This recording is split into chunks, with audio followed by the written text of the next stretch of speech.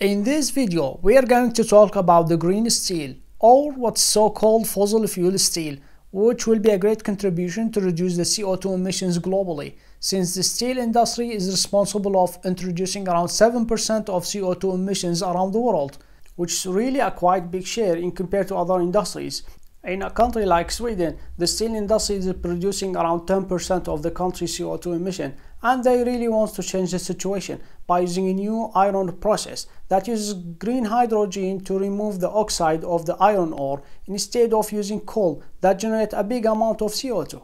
Now, for the people who doesn't know what is the traditional process of making the steel, we'll explain simply in this video. But if someone wants to get more detailed information, there are links in the description of this video that explains the process in depth. However, for producing the steel according to the traditional process, the coal shall be heated up inside furnaces in order to transfer it into coke. The coke after that shall be mixed with the iron ore and limestone to remove the oxide from the iron ore inside the blast furnaces.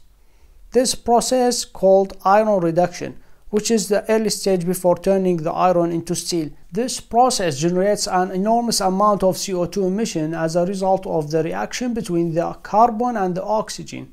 After this stage, the molten iron shall be taken into an electrical arc furnace to produce the steel. By taking a look on the process that we just explained, we will find that at different stages of the production, a huge amount of CO2 is being emitted due to the iron reduction process, and also due to the giant furnaces that are being used, which relies on fossil fuel.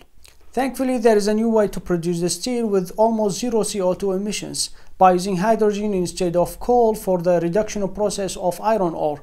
The process starts by producing the green hydrogen from water by using renewable energy sources. The hydrogen will be used for the reduction of iron ore.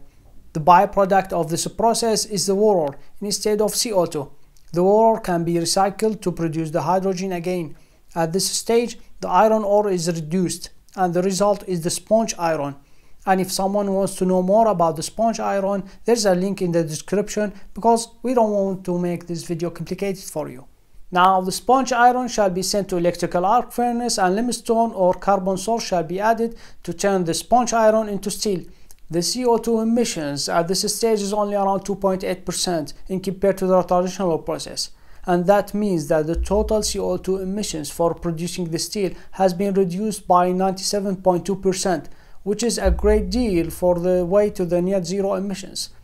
Now, the company that are working on this technology called Hybrid, which is a joint venture between the steel company SSAB, mining company LKAB, and Vattenfall. The demand on green steel is expected to grow very fast in the coming years due to the future plans of European countries to cut the CO2 emissions and reduce the carbon footprint of their industries.